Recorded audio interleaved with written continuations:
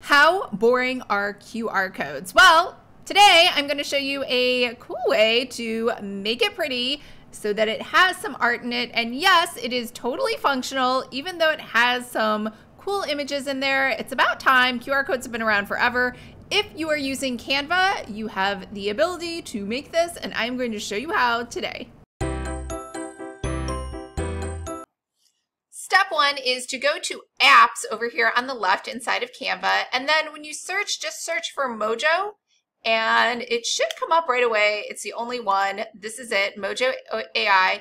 And you're going to say use a new design. Now, if you've never done this before, it will ask you to sign up for Mojo.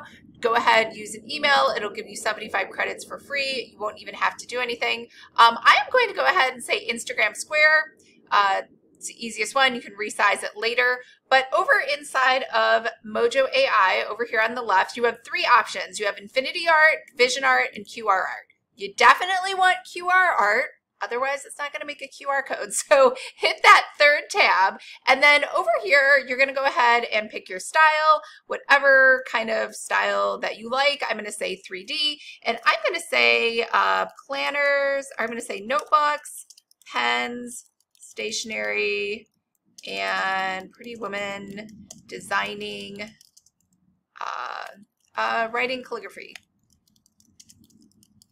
So tons of stuff. We'll see what it comes back with. Now you're going to go ahead and enter the URL. I'm going to say prettyfabulousdesigns.com. And no, you don't need the HTTP. It'll figure it out. I'm going to say use a short link and create masterpiece. Now you'll see it said it used 4 credits.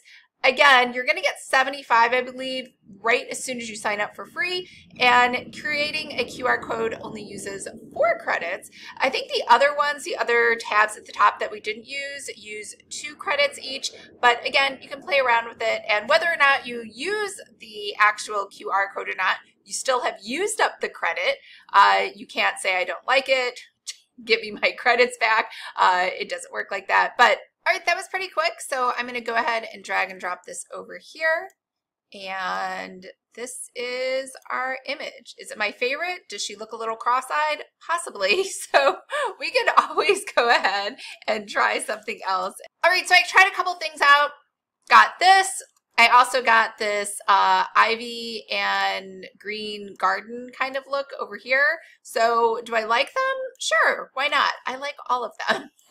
You could just keep playing around until you get something that you really like. But you can go over here to share, hit download. I'm going to leave it as a PNG, and then you can use that image in anything, in your Adobe InDesign file, in a Photoshop file, in another Canva file. It doesn't really matter. And like I said, you can resize this over here to any size that you want. There's that other design, and you could compare and contrast, see which one you like better. But they're pretty and they both work just fine. Now, and remember, if you're interested in Canva, make sure to sign up for my free course, Canva 101. I will leave a link to that below. I hope everyone's having a fabulous and wonderful day, and I will see you later. Bye.